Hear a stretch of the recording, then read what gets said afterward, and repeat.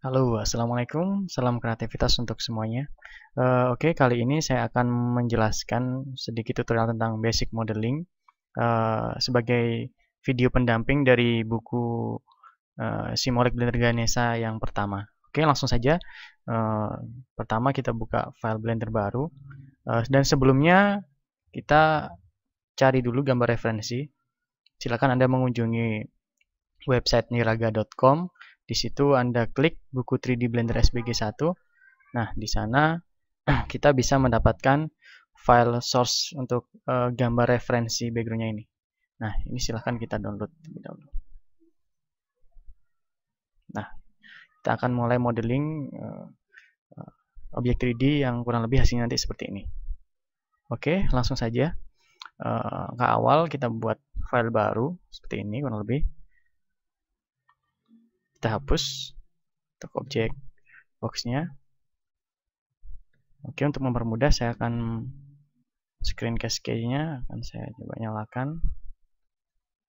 Oke. Silakan dirubah posisinya view front ortho. Silahkan split. Nah, ini saya akan mencoba memasukkan gambar referensi yang telah kita download tadi. Caranya masuk ke sini background image. Lalu pilih add image. Di sini ada node set. Kita tinggal open di mana kita tadi gambar referensi yang kita download tadi kita browse. Di sini ada display untuk thumbnail untuk mempermudah lihat gambarnya. Oke, habis seperti ini. Nah, secara otomatis dia akan menjadi background pada posisi front ortho. Yang perlu saya jelaskan di sini, apabila kita menggeser view-nya seperti ini pada posisi perspektif, maka gambar tersebut tidak akan muncul. Maka posisinya harus dalam posisi benar-benar front ortho maupun right ortho. Jadi, nah dia akan muncul pada posisi front ortho. Oke, kurang lebih seperti ini. Di sini ada sedikit pengaturan. Kita juga bisa mengatur opacity dari background referensi. Nah, kita buat standar aja 0,5. Dan ini ada pengaturan size. Di sini kita bisa menggeser posisi sumbu X dan Y untuk posisi gambar. Nah, kita bisa geser. Nah, kurang lebih seperti ini. Oke.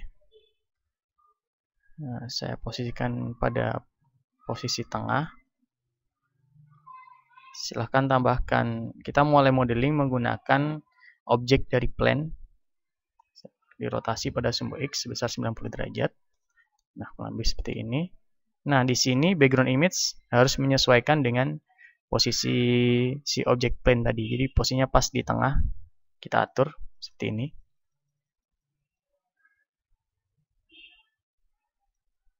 Harus pas. Posisinya di tengah. Sekitar 1,65. Nah, posisinya harus pas seperti ini. Nah, untuk basic modeling kita menggunakan dua split area. Jadi jendelanya saya bagi dua. Saya tutup. Di sini posisinya kita rubah menjadi right atau tekan angka 3. Nah, di sini yang kita atur adalah posisi Y-nya tadi.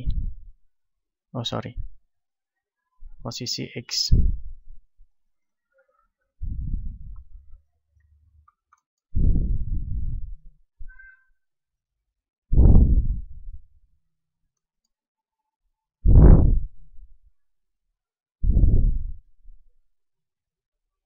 Nah, sekitar 0,95. Oke, sekarang kita sudah bisa mulai melakukan modeling. Kita sesuaikan ukurannya. Kita akan mulai modeling dari sisi sebelah sini.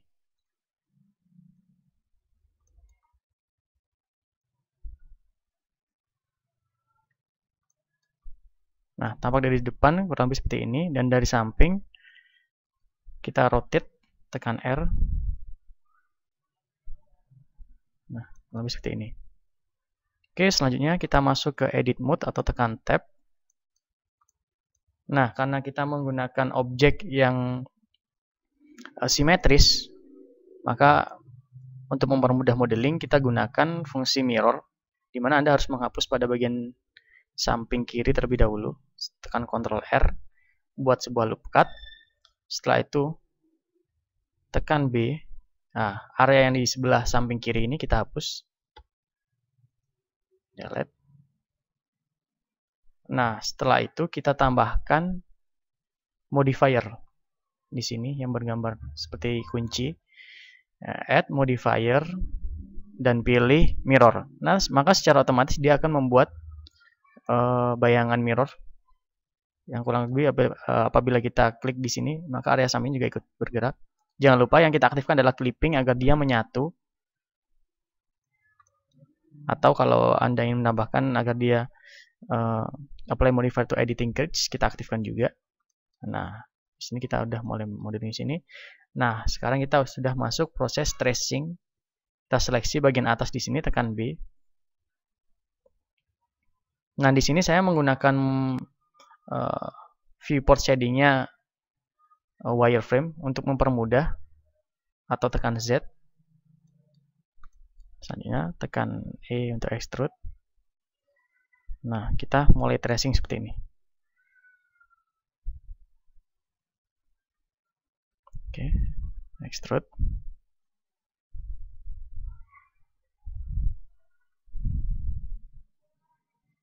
Nah, kurang lebih seperti ini.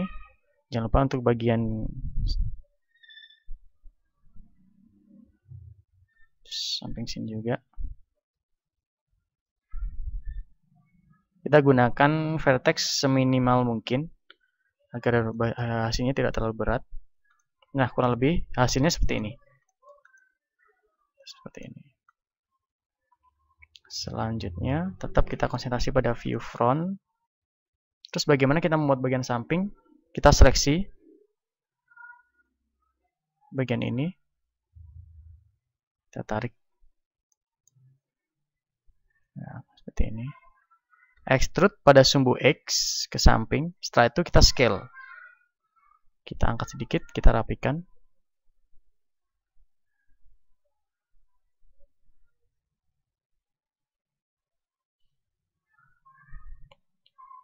Oke, extrude lagi pada sumbu X. Kita scale lagi.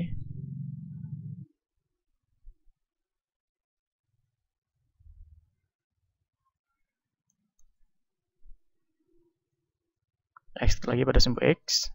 Scale. Dan hasilnya kurang lebih seperti ini. Nah,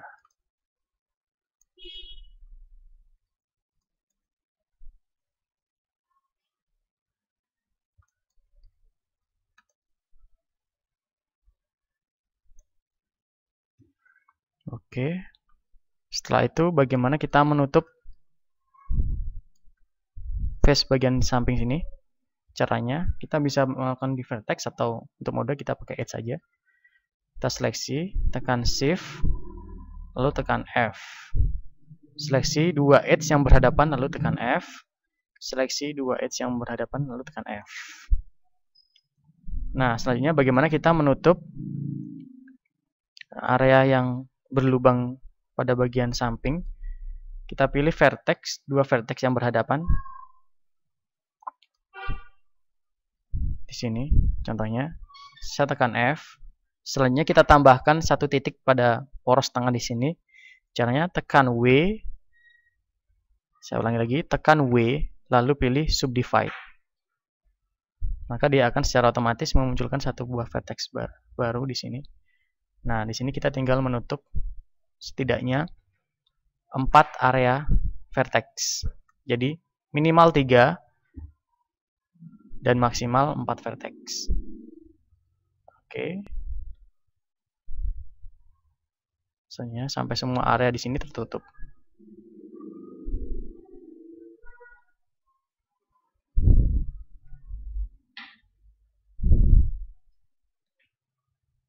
Nah, kurang lebih seperti ini.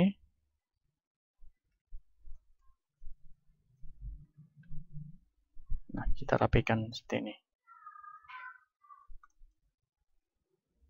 Oke, untuk bagian kepala kita sudah menyelesaikannya. Sekarang kita tinggal membuat pada bagian leher dan badan ke bawah. Oke, untuk membuat bagian leher, kita main di Edge, Ctrl Tab Edge. Nah, kita seleksi melingkar, kita gunakan Alt, tombol Alt, klik kanan agar dia menyeleksi area Edge secara keseluruhan melingkar.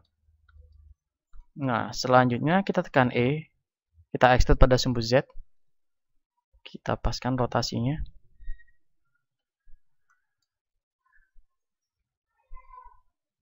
Kita extrude lagi pada sumbu Z. Nah, kurang lebih seperti ini.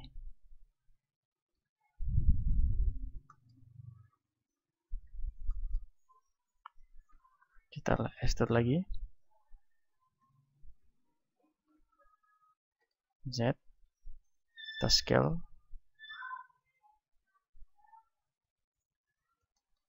Extrude pada sumbu Z. Kita scale lagi. Nah, kita juga harus melihat dua sisi. Sisi bagian dari tampak depan dan juga tampak dari samping, karena kita bisa lihat pada bagian samping di sini ukurannya dia terlalu lebar, maka kita scale lagi pada sumbu Y, kita kecilkan. Area ini juga S, Y,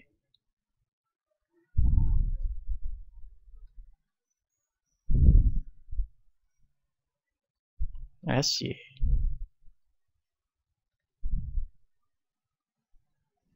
Oke.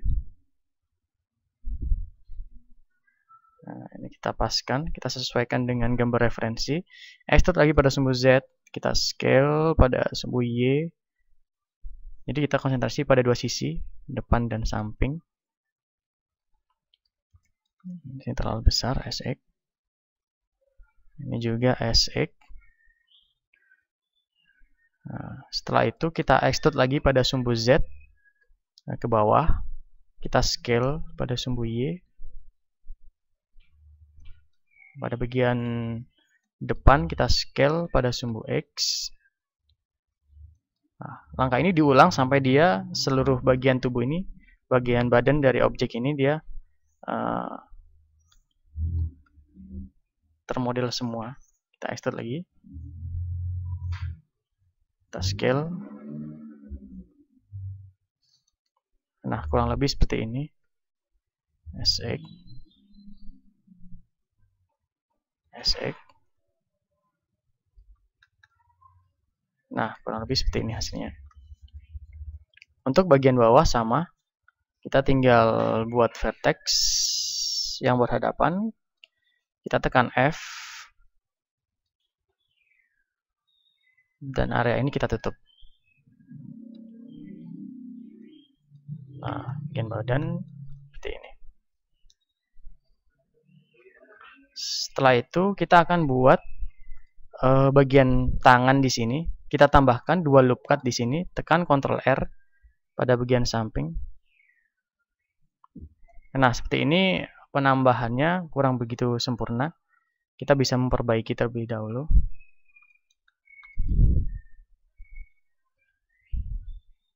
Penutupannya kurang sempurna. Kita masih perlu edit lagi. Express.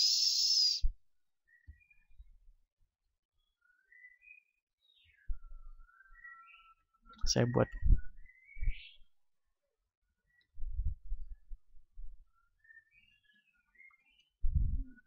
jadi saya temukan Ctrl R. Nah, silakan dibuat dua. Caranya kita tambahkan dua loop cut di sini untuk pembuatan bagian tangan. Tekan Ctrl R, lalu scrolling sampai muncul dua. Kalau Anda scrolling terlalu banyak, maka dia akan muncul terlalu banyak. Kita yang butuhkan di sini adalah dua buah loop cut. Oke, tambahkan di sini. Nah, hasilnya kurang lebih seperti ini. Kita tinggal rapikan sedikit agar dia terlihat tampak lebih natural.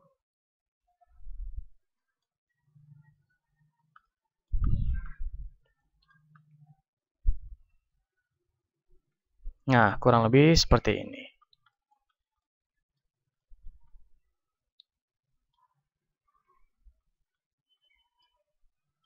Untuk bagian tangan di sini, kita tambahkan loop cut di sini. Nah, di sini. Nah, kita konsentrasi pada area face bagian di samping sini. Ini untuk area tangannya. Kita sesuaikan bentuknya.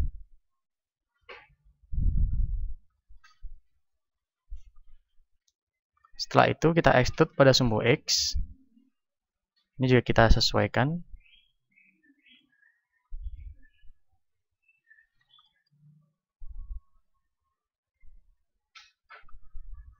Kita extrude lagi pada sumbu X.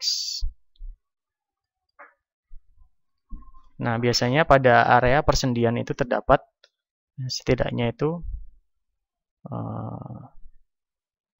3 edge. Jadi karena di situ fungsinya untuk persendian, jadi ketika dia adegan tangannya menekuk, jadi di sini kita siapkan setidaknya 3 garis edge.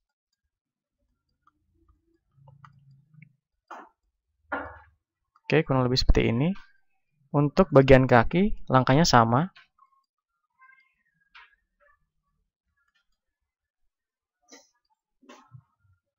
Saya rapikan dulu, saya perkecil.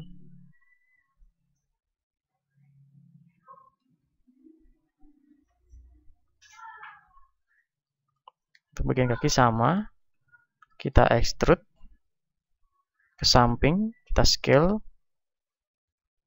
Nah, kurang lebih seperti ini. Kita rotasi sedikit.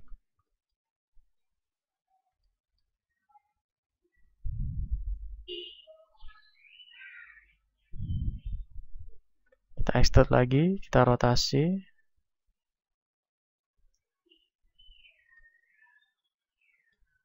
Sambil kita rapikan bila sesuai dengan topologinya.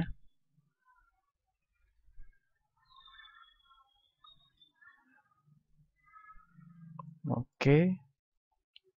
Setelah itu kita extrude lagi.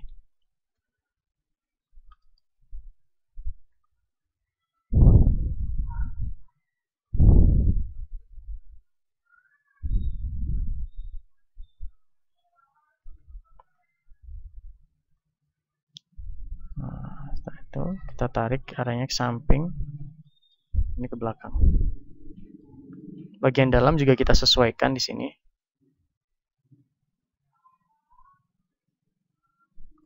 Nah, kurang lebih hasilnya seperti ini.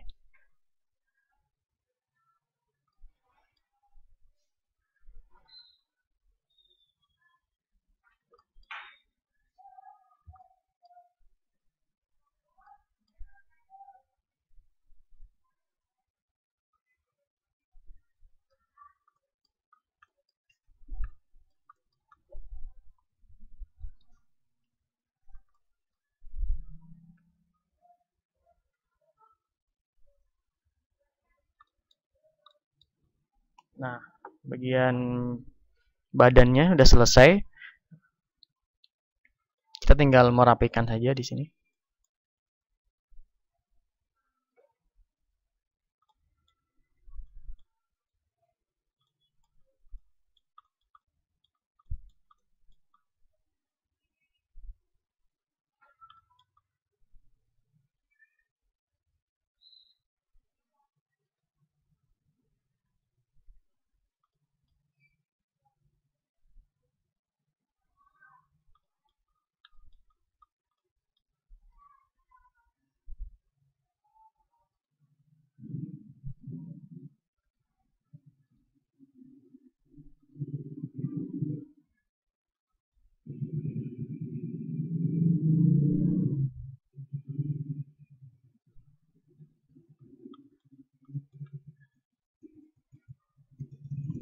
Nah, kita anggap bagian badannya sementara seperti ini dulu.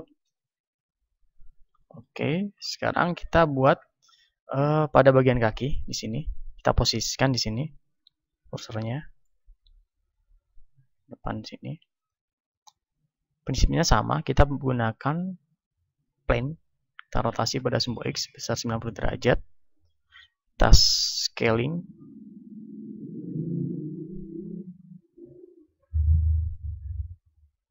Kurang lebih seperti ini posisinya. Langkahnya sama, kita berikan loop cut, Ctrl R. Nah, setelah itu kita seleksi bagian samping sebelah kiri, kita hapus, tekan X, lalu vertex, kita tambahkan modifier mirror. Nah, di sini saya bedakan jadi antara objek badan dan objek sepatu ini saya bedakan terlebih dahulu karena untuk mempermudah agar kita bisa konsentrasi pada satu objek ini. Nah, kalau habis ini lakukan clipping. Nah, sekarang kita mulai melakukan modeling untuk sepatunya. Nah, ini saya rotasi.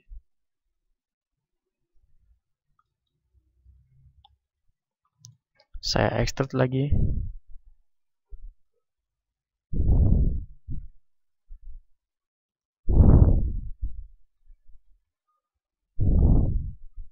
Saya extrude ke belakang. Nah, hasilnya kalau habis ini, kita tinggal merapikan.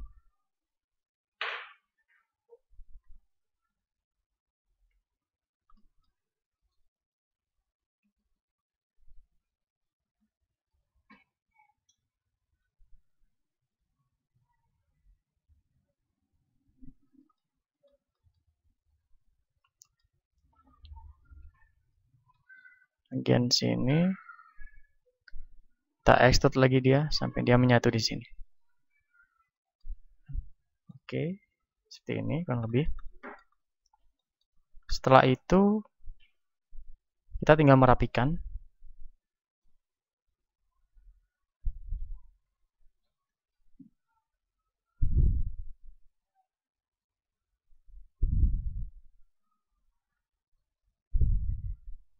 Sini.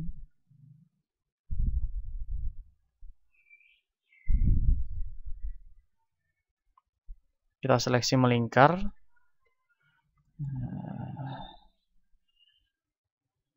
Masih kurang lebar.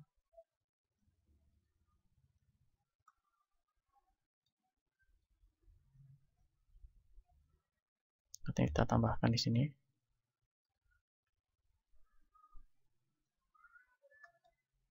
Kita seleksi edge bagian bawah secara melingkar. Seperti ini. Extrude pada sumbu Z. Kita scaling lagi. Pada sumbu Y.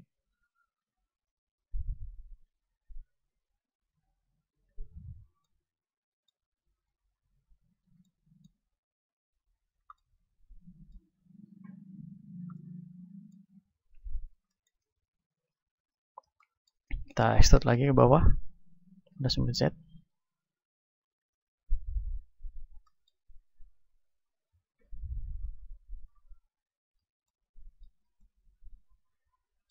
Nah, kurang lebih seperti ini hasilnya.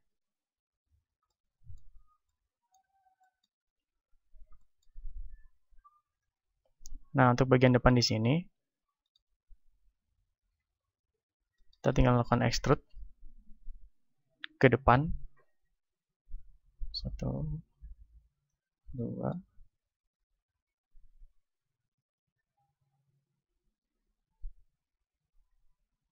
Lepat.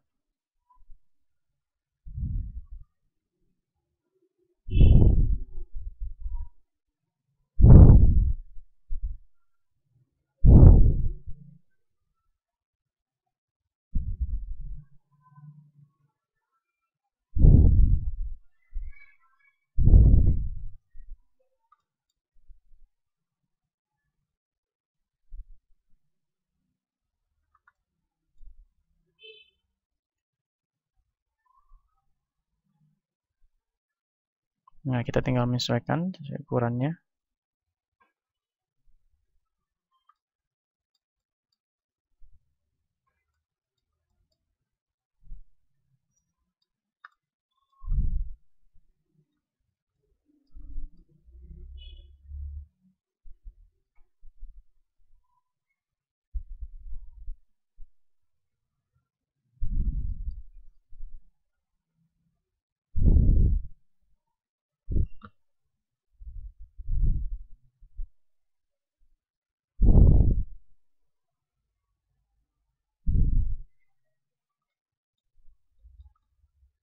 Nah, lebih hasilnya seperti ini. Di sini kita tambahkan lagi loop cut. Ctrl R. Kemudian nanti ada ketajaman sudut ketika nanti kita tambahkan modifier subsurf. Oke, bagian sepatu sudah selesai. Kita masuk ke object mode. Nah, di sini kita tidak perlu membuatnya satu persatu karena pada bagian kanan dan kiri di sini sama. Kita tinggal melakukan duplicate pada sumbu X, Shift DX. Nah, kita taruh di sebelah sini. Nah, bagian sepatu udah selesai. Nah, sekarang kita konsentrasi untuk pembuatan pada bagian tangan. Bagian tangan di sini saya akan menggunakan cube.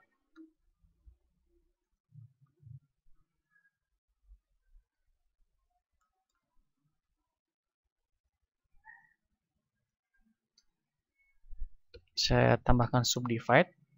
Saya seleksi semua, tekan A, lalu saya tambahkan subdivide, tekan W, lalu pilih subdivide. Maka secara otomatis dia akan membuat beberapa potongan kurang lebih seperti ini.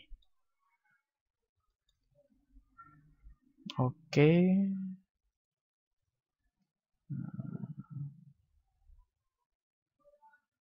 Setelah itu saya mulai melakukan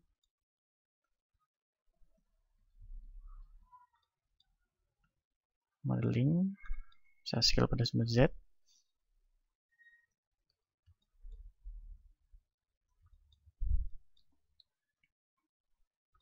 Saya extrude pada sumbu X.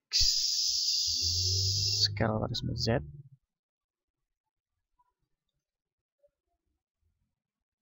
Extrude pada sumbu X. Scale pada sumbu Z.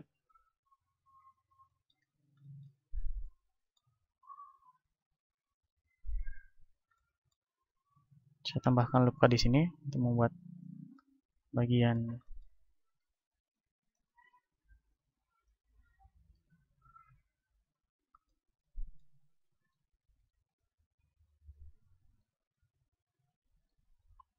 terapikan.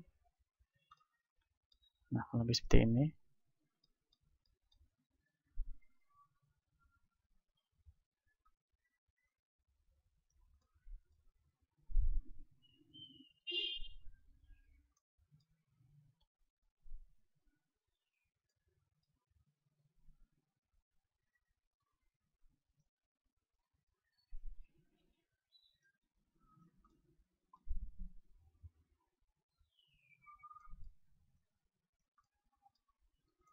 Jadi bentuknya dirapikan agar terlihat lebih smooth. Nah, oke, kurang lebih seperti ini. Sekarang kita akan konsentrasi pada pembuatan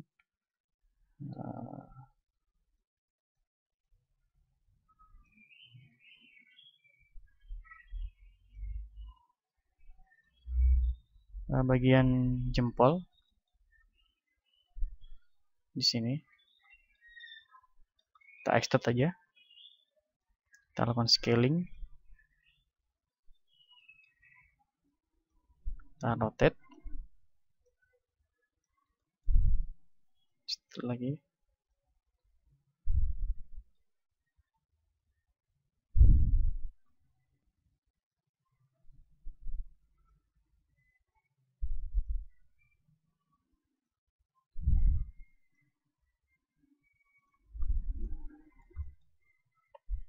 Nah, di sini kita tinggal tambahkan loop cut.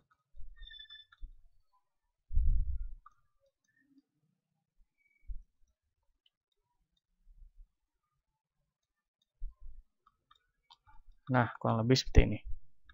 Oke, bagian tangan sudah selesai. Nah, ini setelah fix, kita masuk ke object mode. Kita juga tidak perlu membuat bagian sebelah samping kiri. Kita tinggal duplicate aja. Oh, sorry.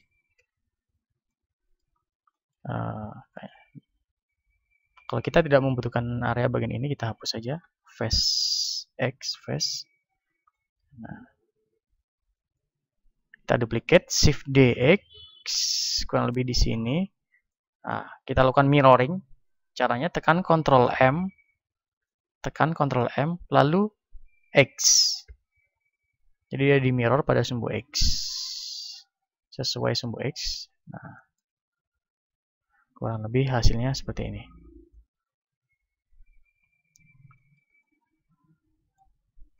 Oke. Selanjutnya, agar terlihat lebih menarik, ya, kita aktifkan di sini.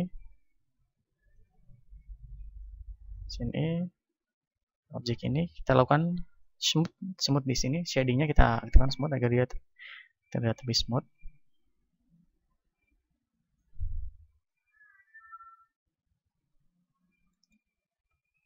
Nah, kurang lebih hasilnya seperti ini.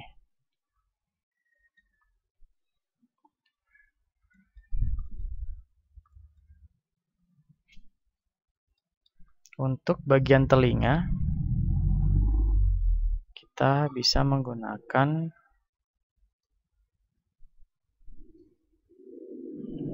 silinder. Terlebih dahulu aktifkan di sini. Kita tambahkan silinder. Nah, sebelumnya kita atur dulu, ya, jangan 32 karena di sini terlalu banyak vertexnya. Ya, kita buat aja sekitar 12. Kita scale pada sumbu Z. Oke, kita rotasi pada sumbu X 90 derajat. Kita scaling.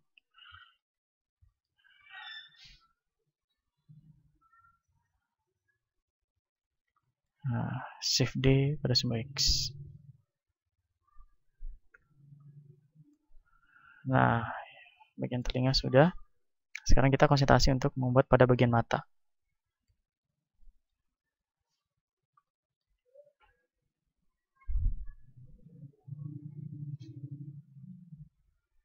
Mata di sini, saya buat bagian di sini, karena dia pada posisi di tengah. Saya seleksi 4, saya tekan E, lalu saya scale. Oke, saya ulangi lagi. Kita seleksi 4 area ini, saya tekan E, lalu saya scaling. Kurang lebih seperti ini. Jadi kita tinggal merapikan.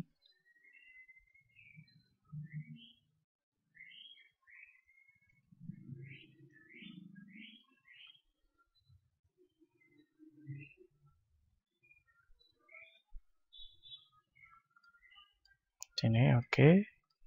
Kita tinggal extrude ke dalam.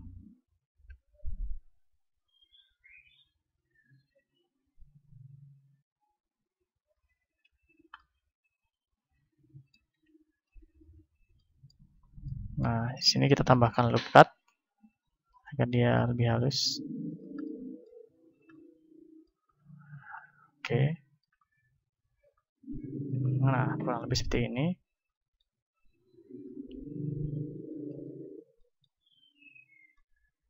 Nah, sekarang kita akan membuat bagian atas kepala. Kita extrude.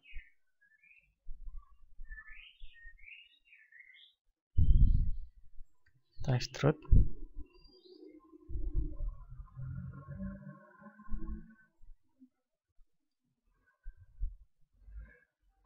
Kita extrude lagi. Kita rotasi. Extrude lagi ke atas. Kita rotasi. Kita scaling. Kita extrude lagi. Kita rotasi. Nah, habis seperti ini. Setelah itu kita extrude.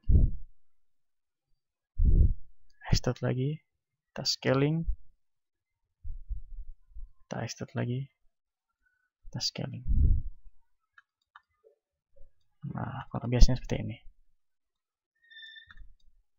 Kita tinggal merapikan.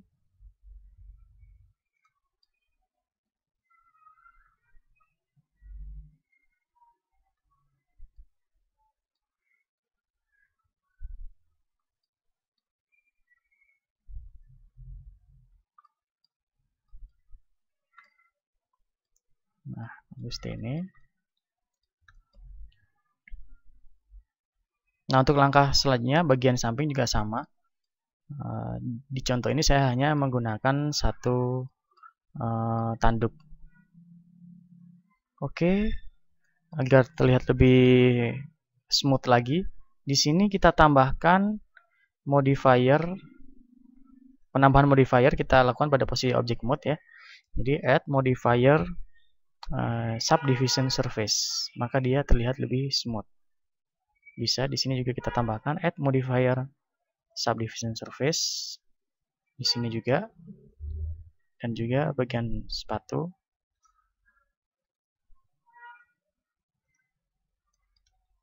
Nah, maka dia akan terlihat lebih smooth seperti ini. Oke, setelah itu kita coba buat bagian mata. Kita posisikan dia di sini. Dua objek yang berbeda. Masuk Shift A, kita gunakan UV sphere. Di sini kita gunakan 15. Ringnya juga 10. Tidak terlalu banyak. Kita scaling dia. Kita rotasi pada sumbu X, RX 90 derajat. Nah, ini untuk buat bagian mata. Kita smooth juga. Nah, kita duplicate pada sumbu X.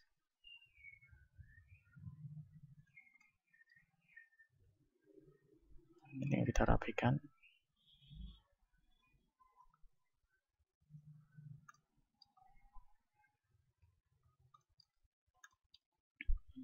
Nah, untuk bagian mulut, langkah sama seperti tadi.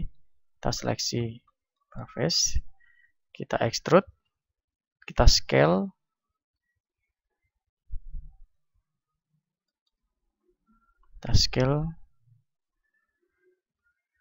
setelah itu kita extrude pada sumbu Y. Kita extrude lagi, Y, extrude lagi.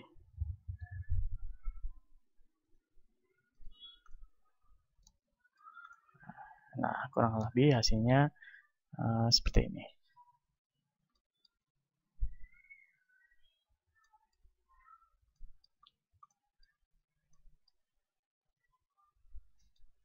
Oke.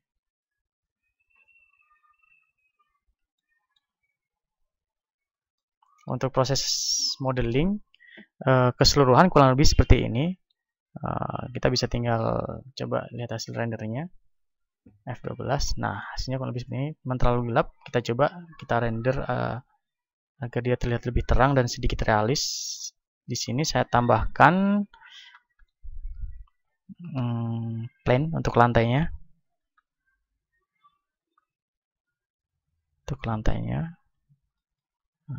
Setelah itu di pengaturan Word, paper sky-nya saya buat putih dan sedikit blend pada bagian Word di sini ya. Di sini kita paper sky horizon color-nya putih, blend sky dengan abu-abu. Ambient occlusion saya aktifkan sekitar 0,5. Environment juga boleh kita aktifkan sekitar 0,5 juga. Nah, pada bagian lantai di sini saya gunakan new material agar dia tidak terlihat terlalu kotak. Jadi saya buat dia shadow-nya shadow only. Jadi dia hanya tampil bayangannya saja. Nah, kurang lebih seperti ini. Kita coba lihat hasil rendernya. Nah, hasilnya kurang lebih seperti ini. Oh ya, jangan lupa kalau kita menambahkan untuk bagian tangan di sini, dia terlihat terlalu flat. Kita juga bisa menambahkan modifier solidify. Jadi dia untuk ketebalan di sini. Kita bisa lihat di sini. Ada thickness-nya. Nah, di sini dia bisa memiliki ketebalan. Kita berikan sekitar 0,3. Bagian ini juga add modifier solidify sekitar 0,3. Di sini juga add modifier solidify 0,3, dan di sini juga.